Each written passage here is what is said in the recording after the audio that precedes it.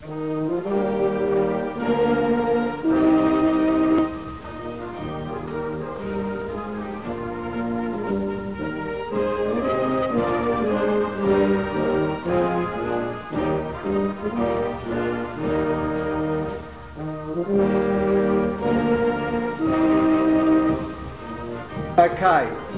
Does Australia need a plan B for its defence policy? It's a warm welcome to Peter Jennings, PSM, who's the Executive Director of the Australian Strategic Policy Institute, or ASPI, a position he's held for the last 7 years. Peter has extensive experience in senior levels in the Australian Public Service on defence and national security. His career highlights include being the Deputy Secretary for Strategy in the Department of Defence, Chief of Staff to the Minister for Defence and Senior Advisor of Strategic Policy to the Prime Minister. His research interests include Australian and regional defence policies, military operations, crisis management, government decision-making and future defence capabilities. Since 2012, as the Director of ASPI, he's expanded ASPI's role from research on defence to include research on cyber security, policing and international law enforcement, border security, national resilience and counter-terrorism studies. He studied at the London Business School and was awarded a Masters of Science in Management with distinction. He has a Master of Arts degree in International Relations from ANU and a Bachelor of Arts in History, Honours History from the University of Tasmania. He was awarded a Public Service Medal, or PSM, for outstanding public service through the development of Australia's strategic and defence policy, particularly in the areas of Australian defence operations in East Timor, Iraq and Afghanistan. And in 2016 he was awarded the French decoration of Knight in the National Order of Legion d'Honour. Some of you who were at the recent Royal Australian Navy Sea Power Conference in Sydney, and it was reported, I think, in the Australian and certainly is online, that the Minister of Defence, the Honourable Senator Reynolds, in referring to a new era of strategic composition facing Australia, posed 3 questions. What changes do we need to make to our strategy? What changes do we need to make to our capability? And the third one is, how can we transform defence into an organisation that can deliver on the national task? Now, I'm not going to ask Peter to speak on the last one, although I'm sure he'll have quite a detailed knowledge on that, because I think we could be here for a week to talking about how he can transform defence. But it's timely in the context of the Minister's discussions about changes we need to make to our strategy and to our capability, that we have Peter Jennings, the Executive Director of ASPI, to talk to us today on, does Australia need a plan B for its defence policy? Thank you. Well, Paul, thank you very much for that introduction, and also, Paul, for showing me around this lovely new facility that you have here associated with the memorial. As a person who's spent a career working in Canberra on strategic policy, I think it's very important for all of us to remember that the end point of strategic policy is someone with a rifle on patrol. And you always have to sort of, I think, understand the connection between the higher end of setting the purposes of what our government asks our military to do, and the practical experience of what soldiering means. And of course, if you come to a place like the memorial, you see that very clearly. Now, ladies and gentlemen, I can tell you that this week the most important order of business for me is moving house. I'm quitting a house with my wife which we've been in for 25 years, and I left her amid a chaos of boxes and everything. So I can tell you it is with great pleasure that I'm here today, and in fact, if you want to go for a few days to talk about defence policy, that would be pretty convenient from my perspective. So I've taken as my theme, do we need a plan B? And as Paul said, we've sort of had a bit of a hint about where the government is thinking on that very issue from Linda Reynolds, the Defence Minister, who was speaking at the Pacific Conference in Sydney just a few weeks ago.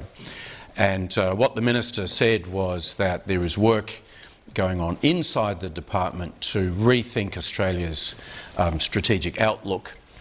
And she said that the 2016 Defence White Paper, which is the last Defence White Paper, issued in February of that year, significantly underestimated the pace of strategic change. Now, I have sort of mixed feelings a little bit about that assessment, because I was pretty closely involved in the 2016 Defence White Paper. The government asked me to lead what they called an external expert panel, which was designed primarily to annoy the Defence Department as they went through the process of putting the 2016 Defence White Paper together. But at the end of the day, I think in this business there is no point sort of being sentimental about old documents. You need to move on. And I think that Linda Reynolds is absolutely right to say that we, in some respects, did underestimate how quickly things were changing, and really changing for the worse in the Asia-Pacific region. Now, here's an interesting thing. The government started the 2016 Defence White Paper actually at the beginning of 2014. It took about 20 months all told to produce. And that 20 months was almost precisely the same amount of time that China took to effectively annex about 80% of the South China Sea, which they did by constructing on atolls 3 what have emerged to be quite large air bases. And since those bases were completed, they have added to them reinforced hangars, surface-to-air missile systems, regular visits by the People's Liberation Army, Air Force and Navy. So they have turned these things into quite significant military fortifications.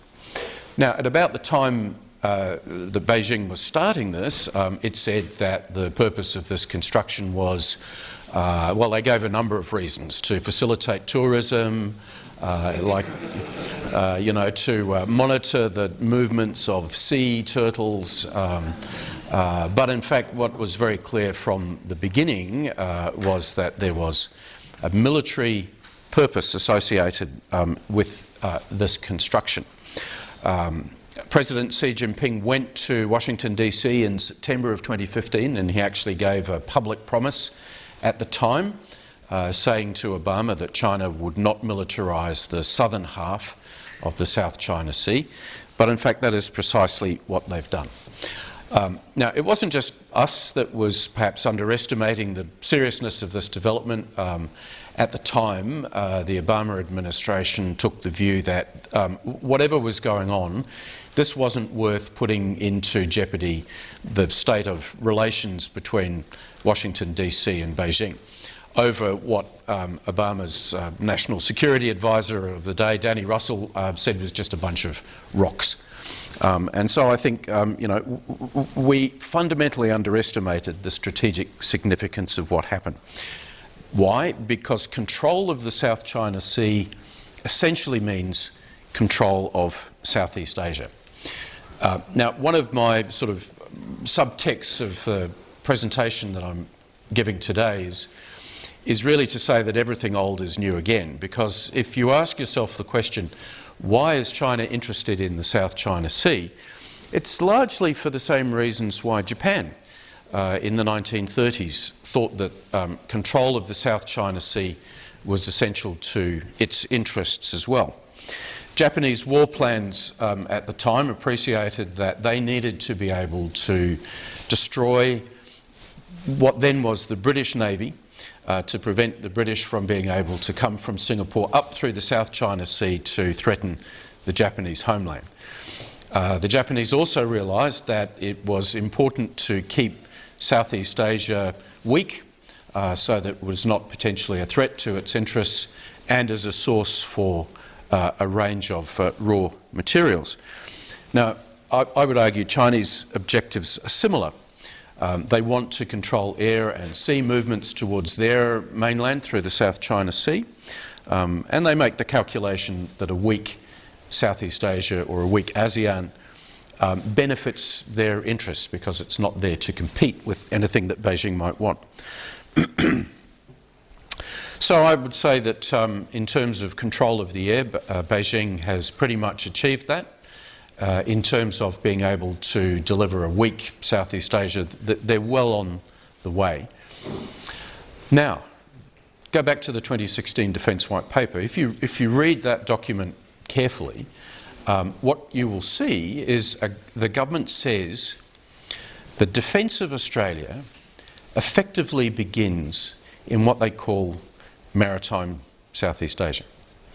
And that is largely where the $195 billion worth of spending that was announced in the 2016 White Paper is going. It's the new submarines, it's the anti-submarine warfare frigates, it's a range of air capabilities, largely focused on being able to project Australian military force into what the White Paper calls maritime Southeast Asia.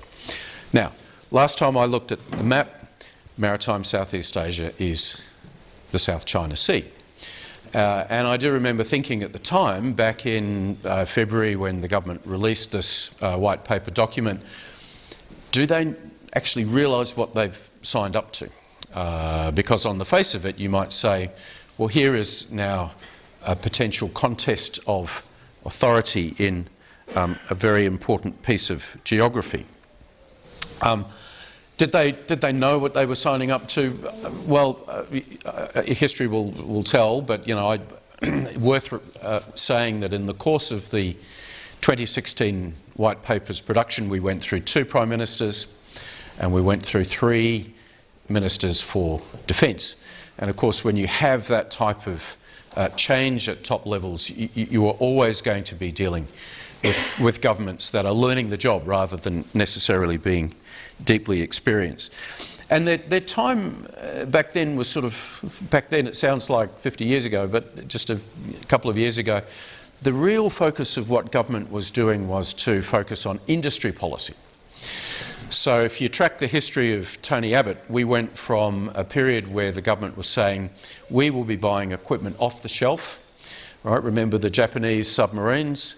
We're not here to support industry policy. That was completely flipped in the space of about 18 months to we're going to create a sustainable strategic industry, largely in Adelaide. And defence policy got sort of drawn into shaping, well, what's the requirement of a sustainable strategic industry? You don't want to stop and start with ship production. You want to keep it going sort of sequentially. And for a country like Australia, what that means is that you slow down the rate of production. So it takes 18 months to build a submarine, but you're never out of work. You're always going to be building a submarine. So that was some of the sort of industry thinking that was behind the White Paper. Really now, I think the challenge is to say, how do we deal with those much more immediate strategic risks that are in play? And the government, has not been idle on this front. We've had through the end of Malcolm Turnbull's time and turbocharged with Scott Morrison, the Pacific Step Up, which is a policy that's designed to say, not in so many words, but not being in government, I can call a spade a spade. We're really concerned about the extent of Chinese undue influence in the Pacific Island region, and so we are now going to reinvest in that part of the world. It's critical for our strategic interests, and so we have the Pacific Step Up. Why is China interested in those small islands of the Pacific? Well, yes, it is about resources, it's about fish, it's about hardwood timber from Melanesia and other resources, but their real interest is strategic. And again, go back to the Second World War.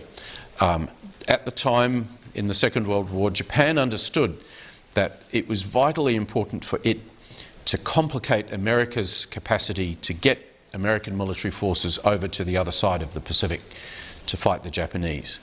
And so one way you do that is you try to control as many of the islands in the Central Pacific and Melanesia as you can. That's the story of the Pacific War. China is thinking the same way. China understands that you complicate America's capacity to project military force towards their homeland if you control much of the islands of the Pacific region. And so that explains why, for example, there has been significant Chinese interest in the idea of building a naval base in Vanuatu, which I can tell you was 100% accurate in terms of the media reporting about those feelers from Beijing going out to Port Vila to see if such a facility could be constructed. And that sort of went off like a nuclear explosion in Canberra, as people thought, my goodness, it's finally arrived. We have to think about that. You know, the last time Australia was thinking about a threat from the east was the 1940s. And I don't think we've seen the finish of Chinese interests in that part of the world.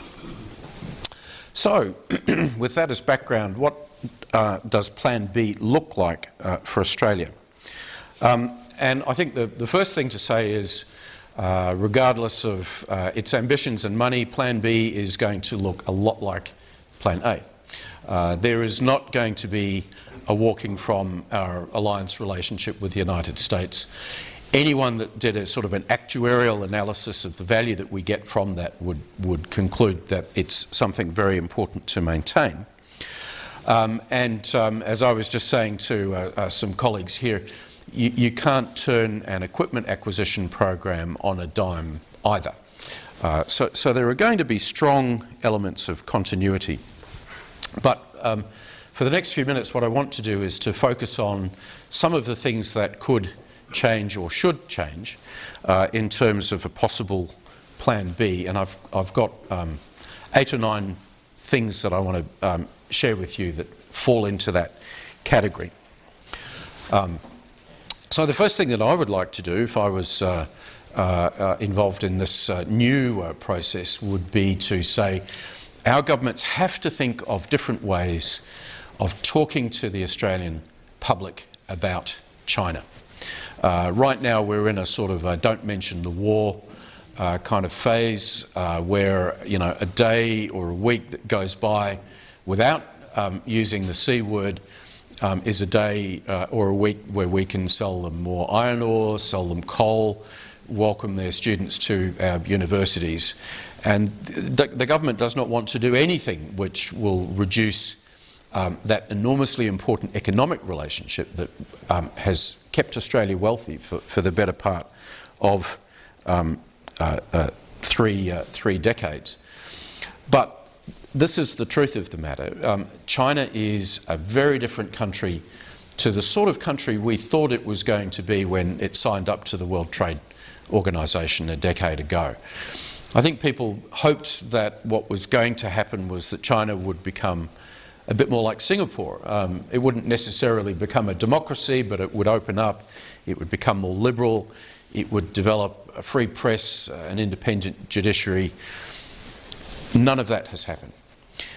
In fact, what has happened in China is that it is going back to its Leninist origins, or the Leninist origins of the Communist Party under the form of President Xi Jinping, who's often said now to be the most powerful Chinese president since Mao. I think he's got a way to go to really get to that point. But what Xi has done is that he has invested all of the resources of the Chinese state into strengthening the control of the Communist Party and strengthening his control of the Communist Party. So I've said to a number of defence friends of mine, when I was in the Defence Department, I hosted the visit to Australia of the most senior PLA general that had come to Australia to that point, a 4-star general, vice chairman of the Central Military Commission called Guo Bozhong. Guo is now spending the rest of his life in jail. And he's spending the rest of his life in jail on what I'm sure was absolutely correct charges of corruption in selling commissions for senior ranking officer positions in the PLA. Of course, they all do that in those ranks. Guo's real crime was to be an appointee of Jiang Zemin, who was the sort of factional opposite of Xi Jinping. And what Xi has done over the last 5 years has been to purge the military, and it's been to purge the party, to remove any source of potential opposition to him as the supreme leader of China. Now, that will end badly, I assure you. I think history tells us that there's no dictatorship of that type which sort of ends happily. But that might not yet be for 5 years or 10 years, you know, who knows? That could be Xi Jinping on the line there. Their surveillance system is very effective. So we have an authoritarian China, which now just happens to be the country on which we have made ourselves economically dependent. How does government talk to the Australian population about that? We can't not have that conversation. So that's the first thing that I would change. The next thing I do is we have to work out how we can strengthen the alliance with the United States at the same time as we protect ourselves from some of the more colourful behaviour of the current American president. The US is the world's essential superpower. There's no getting away from that. It is the country which has been responsible for maintaining stability in the Asia-Pacific region since the end of the Second World War. And from my perspective, that makes it absolutely vital that we remain a strong ally of the United States. But Trump complicates things, right? Because he is compulsive, because I think he has no grasp of geography or strategy or history, and he's not really personally committed to strong alliances. I think he thinks that they are things that just drain American resources.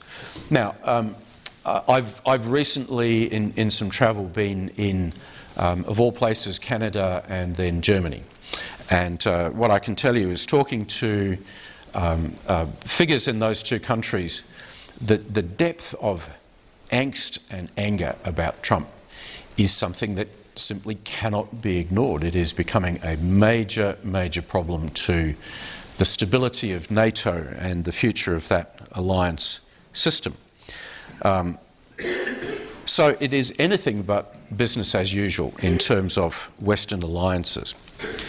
But what I'd say is it's not just about Trump. He adds a bit of sort of, you know, colour, a bit of soap opera to it. But if you actually look at the policies that Barack Obama was pursuing, particularly in the last term of the Obama administration, he and Trump are pretty much on a unity ticket in terms of America's approach to the Middle East, in terms of America's expectations of the Allies, and indeed, in many ways, on dealing with China.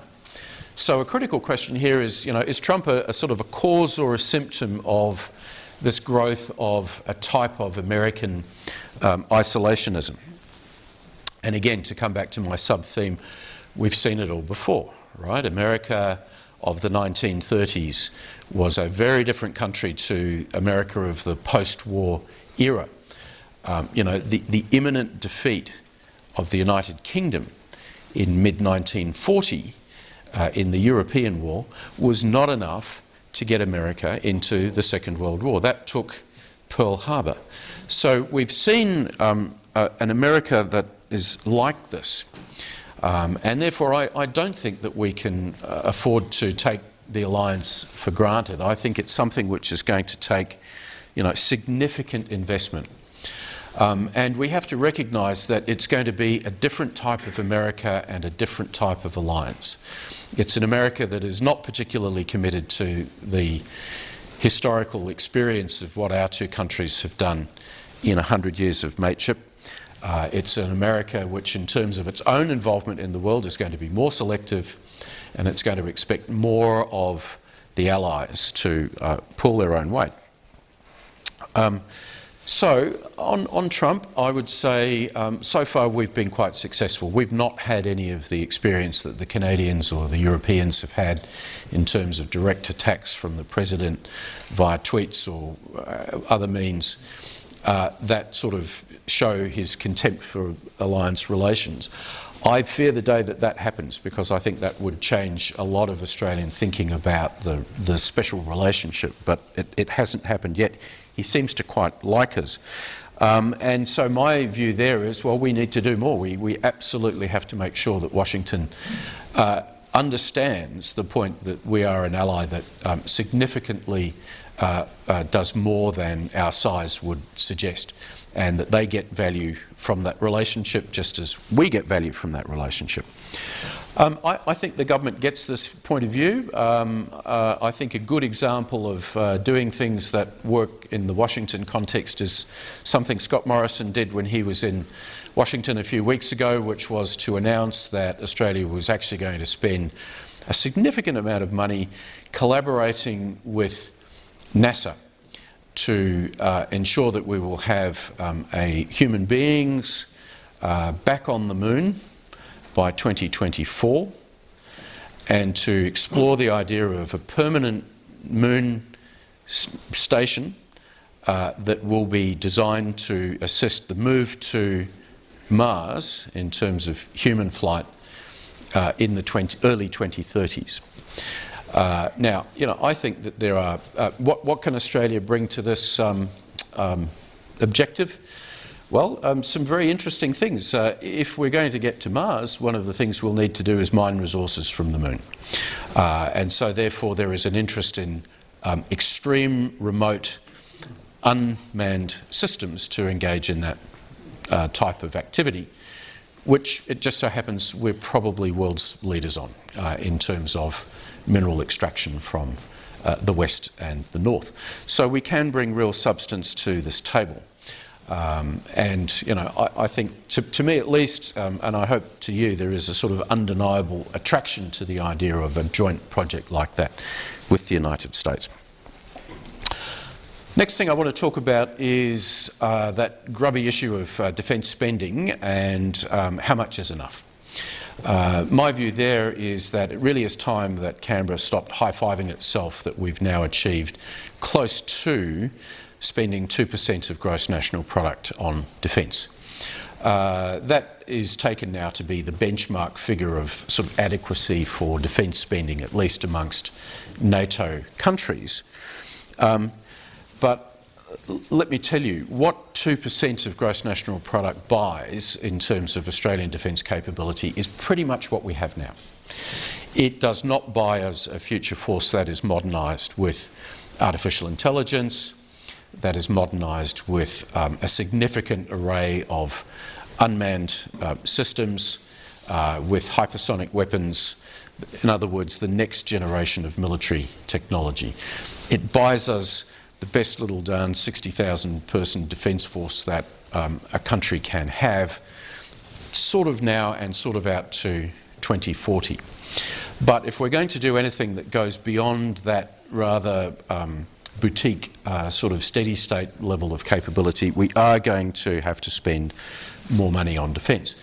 And I would remind you, in the height of the Cold War, we were spending about 3% of gross national product. If we were spending 3% now rather than a shade below 2%, that would add another $20 billion a year to the $40 billion defence budget that we currently have. So that's a big step up. And if you said, being a Canberra guy, you sort of try to plan out how would a government do that, you wouldn't get 20 billion in one go, you'd probably step up by 5 billion a year, something like that. That would give us, let's say, $50 billion extra to spend out to 2023. Nice. But it will not fundamentally change the shape of the Australian Defence Force. It would give us the capacity to buy a few more interesting things. It would give us the capacity to enhance a number of our existing systems. It's useful, but not necessarily completely transformative. I think that we have no option but to do that. But there are other views, ladies and gentlemen, and in the interest of fairness, let me report to you what my good friend Hugh White says. Hugh has a book out, How to Defend Australia. Hugh actually argues for a doubling of defence expenditure to roughly 4% of gross national product. But he's very interesting after that. He sort of says, well, you know, we also have another option, which is we could just give up. You know, we could just sort of free ride and accept that, you know, kind of like a bit of a New Zealand strategy that, you know, hey, you know. And I sort of think to myself, well, is that right? So the aspiration of national sovereignty is 4% of gross national product. After that, we just give up. Really? Is that the thinking? Anyway, his book is available, $29.95 in all good bookstores. Next thing we need to do is, I think, given this uncertainty over the United States, reach out to a range of international partners. And I would call this the Alliance of Decency. It's a group that you would expect: Japan, India, UK, France, Germany, Canada. There'll be a few others besides, but basically I'm talking about the consequential democracies, you know, those countries that have the same value systems that we do, that typically tend to be the ones that turn up to the party when there is some type of international stabilisation operation that needs to be done.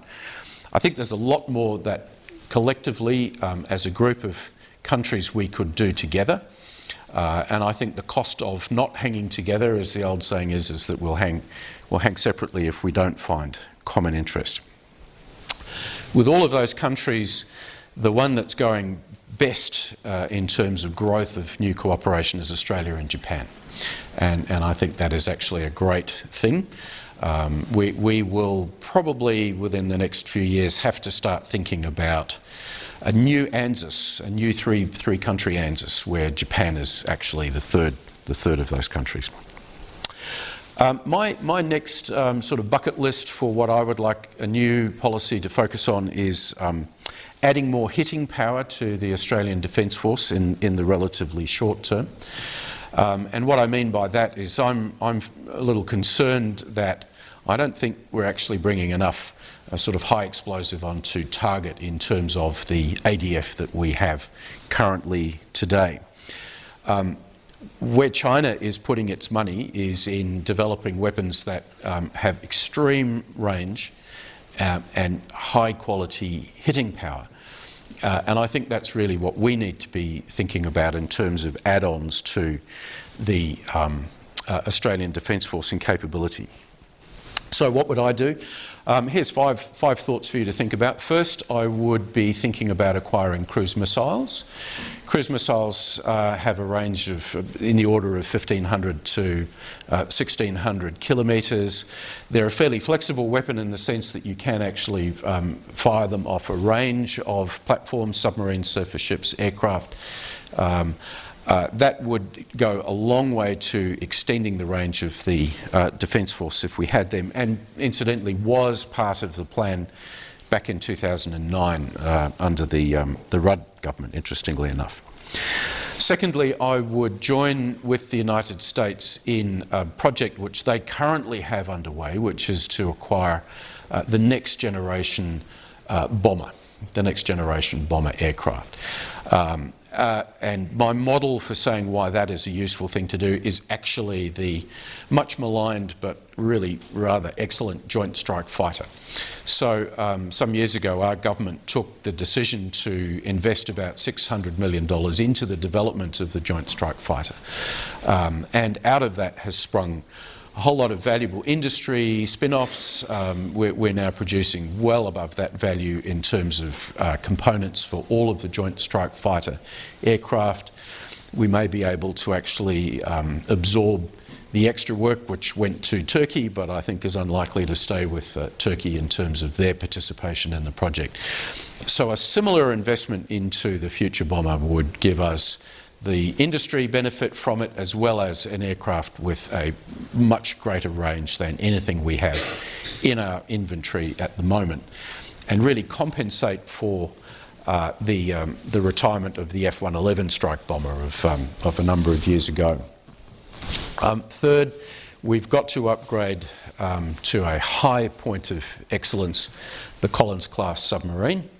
Collins has a largely unfair reputation. It is, I think, probably the best conventional submarine operating in the world today. And like it or not, it is going to be the pointy end of our deterrent for at least a decade.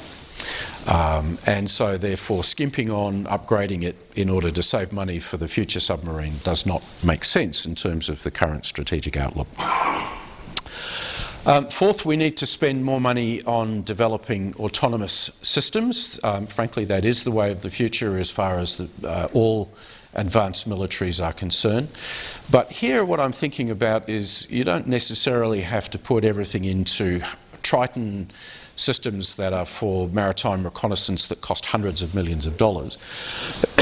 Excuse me, we need to be looking at relatively cheap systems for land, sea and air.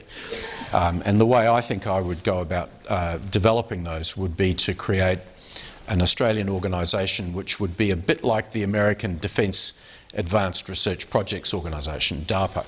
Okay, so DARPA invented GPS, DARPA invented stealth. It's actually quite a small organisation, but with the remit to go and do stuff at the cutting edge of new technology.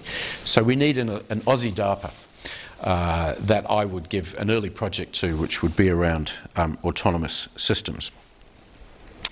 And finally, I think we need to, somewhat contrary to any of what I've just said, we need to look at reserve service in the Australian Defence Force. I'm thinking to myself, the last time our government had a really serious rethink of reserve service was about the early 1990s when it created the Ready Reserve. And you just need to ask yourself, well, how has work changed since then? You know, how are the skills in the Australian workplace changed since that time? Are we actually targeting the people that we need? You know, why not a sort of a reserve service for cyber guys and girls with, you know, ponytails and earrings who probably would never think of joining the ADF, but might really love the idea of being able to go from a regular sort of IT type position into cyber activities into the future. Okay, so how am I going for time? When do I need to wrap up? When you're ready. I'm not wrapping up quite yet, but I'm just saying, can I do another 5 minutes or so? Or it's question time, or it's up to you. Let me just give you 5 quick minutes on the other things. Firstly, people keep asking me what to do about the submarines. So I think that's a point that we could actually spend an entire day on. What I have written about publicly is that it's time to think about nuclear propulsion. Because if you think about it, what we're doing right now is we are spending hundreds of millions of dollars to take a nuclear-powered boat and make it less efficient by turning it into a conventional boat. Now, does that make sense? In order for that to happen, we have to have a completely different conversation about nuclear propulsion in Australia. Next point, very quickly, what happens after Pacific Step Up? More Pacific Step Up, except this time government will have to spend money on it. So far, all of the things that Scott Morrison has talked about in terms of Pacific Step Up have been absorbed by Canberra's departments on the existing spend. That is not going to be sustainable, so more money. Thirdly, we need a sort of a Southeast Asian version of the Pacific Step Up. If China's interest is to have a Southeast Asia that's weak, I would argue that Australia's interest is to encourage a Southeast Asia that's strong. And how you do that is by deepening our own engagement with the countries of Southeast Asia. So that will cost money. And I just reinforce to you the point about how diplomatically we have been operating in our region on the smell of an oily rag for decades. So you might be in Singapore and see the Singapore High Commission there. I can tell you it's about half empty, you know, and that is true of all of our diplomatic representations around the world. Finally, and I will end here now, nuclear weapons. That's another question I get asked about. Again, my good buddy Hugh White sort of comes close to arguing that Australia should think about acquiring nuclear weapons in his book. My own view on that is I would far prefer a system whereby we subcontract that task to the United States. That is cheaper, it's effective, it's worked pretty well since the 1950s. The idea of Australia having to develop its own nuclear weapons capability, I think, is one that would frankly be beyond us. But I wouldn't rule it out altogether. I think it comes down completely to the shape of our region and probably to, if you're looking for a sort of a tactical thing to watch, Indonesia's future political dispensation. You know, Indonesia happens to be now, I think, a relatively successful democracy on a path which makes them more of a partner than a competitor. But you know, if you could not rule out the risk of Indonesia going back to a sort of Sukarnoist strongman type of rule, and Indonesia that started to talk about developing intermediate range ballistic missiles would be an Indonesia that we would have to think about very differently. So there's some thoughts for you about a future policy challenge that our colleagues in Canberra face right now. I noticed that right now that we're not supposed to call this a defence white paper. That appears to be Prime Minister's call at this moment. Don't be surprised if what happens as we get into the later 2020 timeframe is that this is what it turns into.